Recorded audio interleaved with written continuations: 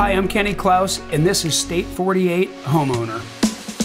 Hello, everybody. This is Scott, and I'm glad to have my good friend Craig Klaus with us as we talk about the local market update for October 2021. So, Craig, inventory has been a big topic. It seems like everybody, when they ask about the market, they're really asking about inventory.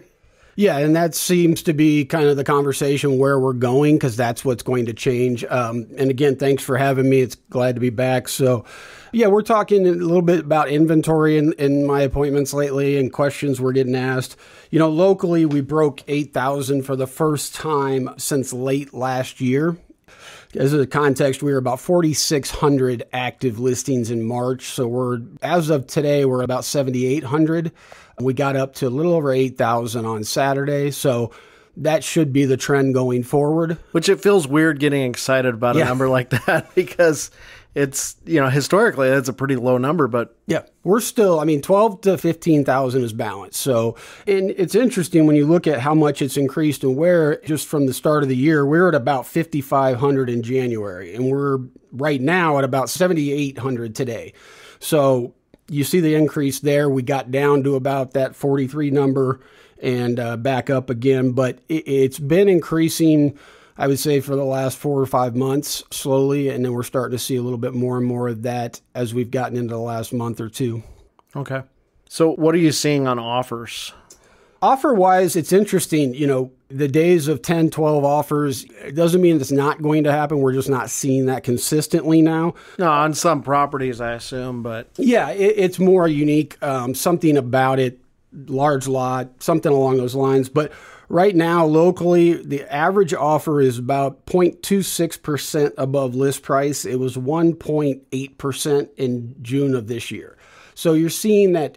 Good news is it's still above list price, right? We're going above list price on offers still consistently, just not so much the range we had seen. But part of that is we're also pricing things a little bit better now because we've seen this. Yeah. And at times it was hard in the beginning of this, to justify or to grasp. The model just closed for 300, and now this one sells for 350 2 weeks later. It was hard to kind of grasp that. So people have adjusted more to that now, not only agents, sellers, appraisers, buyers, all the way around. But you're seeing buyers being a little bit more choosy, a little bit more picky, and a little bit more worried about overpaying than we saw over the last probably year. And, because of that, I think locally, at least for myself and mine listings, I'm starting to see, we're going to start seeing more of the, 5 to 10, 12 day range of getting an offer, meaning day 5 through 12 as opposed to day 1 through 3, which still is incredible. I listed homes back in 2008 when, they were short sales and they'd be on the market for 11 months and, that. So we understand that in reality, it's still great. It's just adjustment for sellers and everybody, but buyers see it. They're interested in it. They don't want to get into a bidding war. They wait, they see it there 4 or 5 days later, and then they're willing to go look at it and go from there. Do you think that we're going to see some price adjustments and more common? Yeah, we've already started to see a lot of price corrections, or not a lot, but more price corrections than previous. I think I mentioned it last time, we always kind of joke that sellers are the last ones to acknowledge a market shift. And kind of going back to that earlier example, if I go to, we meet with a seller, the house across the street sold 2 months ago for 500 earlier this year, then we would have been 525 and probably sold for 550. And now it may be listing at 510, 515 and getting to 520. But if some sellers still want to go to 525, 530 initial list and we don't get it, then you'll see those price corrections getting back to where it probably should have started. Does not mean prices are going backwards. Yeah. So we are seeing some sellers, for when we're representing the buyers and we see the sellers represented by other agents, that are having a little trouble understanding that the climate now is a little different than it was a few months ago, where our buyers are asking for some repairs that are basic repairs and the sellers are just saying, no repairs at all. The buyers are a dime a dozen and they're seeing the perfectly good buyers dropping off. Are you saying that? Yeah, we're going to start to see that. It's always behind the curve, meaning we were still getting offers when this market first started going nuts where they were asking for concessions and home warranties because it took a while to catch up to the fact that we didn't have to do that anymore as the seller.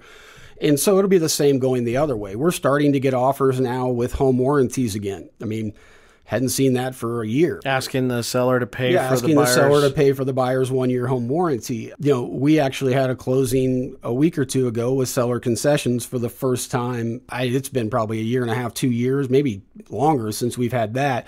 And you're going to start seeing that. Same with inspection things. We're going to get that where, in the past, we might have been able to get away with just a small credit. There might have been 5 things and we're like, okay, here's a $500 credit just because of the market and go from there. Now it may be, it's more so where we've got to get estimates and negotiate repairs as normal. It just hasn't been normal for a year and a half. And again, we work hard to protect our sellers and make sure that, we're getting through those things. But it is going to be a little bit of an education for both buyer and seller and agents that, there are going to be some more inspection demand request type things coming up. And we're going to have to be a little bit more negotiable and flexible than we had been, say, 6 months ago. Yeah, and it is a little bit more of a gamble in today's market than it was a while back. Before, you see some repair requests come in and you go, okay, well, we could probably, the market may have appreciated in the last week or so. We may find a higher offer. But now, when we've only had 1 or 2 offers on a property, we may not see those same offers again the next time around. Yeah, and the buyers know that. I mean, they know there wasn't 8 offers that they competed with. And everybody's becoming more and more aware of that. And so, you have to factor that in and just, again, being able to negotiate and work through those things. And that's stuff that we've done thousands of times. So, yeah. And we're back to kind of where we have 1 offer and 1 property and we're kind of negotiating versus just having this big bucket of offers for 1 property. And it's a little different experience for both parties. Yeah. And you always keep in mind, we remind our sellers, even say, where we're at now price-wise and how much we're going to net from this sale versus 3 months ago or 6 months ago, it's still okay. It's one of those where to do $500 in repairs when the house prices are up here is a little different than, when we were paying concessions and home warranties and still having to do repairs. Yeah. So interest rates are moving up. Yes, they are. And that looks like it's going to be a trend. Yes, and talking with Steve, our lender, and just reading on that and what everybody's seeing. Yeah, I mean they're projecting basically the average of the 4 major Freddie, Fannie, the Mortgage Bankers Association, and NAR is from fourth quarter about 3.18% by the third quarter of next year to about 3.55, and that could go higher, depends with the bond market and what they're doing there. I always tell people 1% could be $75,000 to $125,000 in purchase price, which will affect affordability. Yes. Big time. And that's what has kept this so affordable up to this point. When I tell people that 2020 was the most affordable time it's been to buy a home in Arizona since 2016, people are just shocked. Yeah, they look at you like you're crazy, but prices went up, but interest rates remained incredibly low. And like we said last time, a year from now, it's going to cost more to buy and sell a house than it does today.